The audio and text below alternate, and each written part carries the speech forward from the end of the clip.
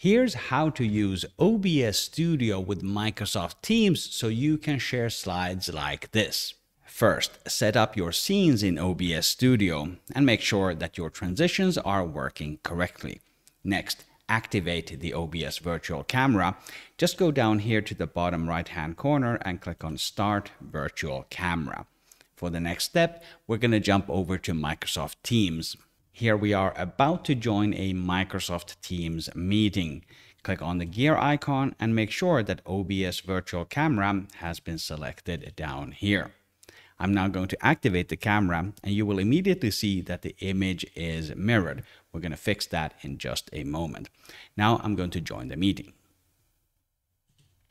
You can also select the OBS Virtual Camera by going into the menu and then clicking on Device Settings and making sure that the OBS Virtual Camera has been selected down here. But what about the mirroring?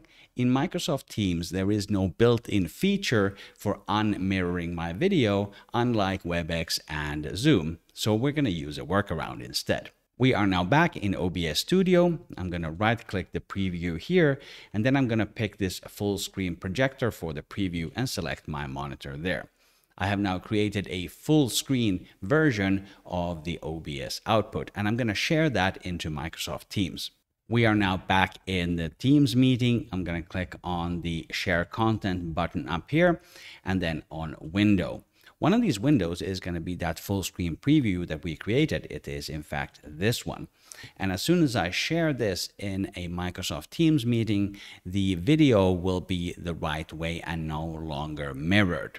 If you want to copy my layout and learn how to quickly switch between different views made with OBS Studio, then go to markuspresents.com/OBS.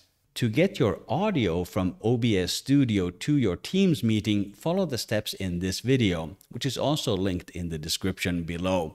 My name is Markus Seppälä. Please subscribe for more communication tips every Thursday. Thank you very much for watching.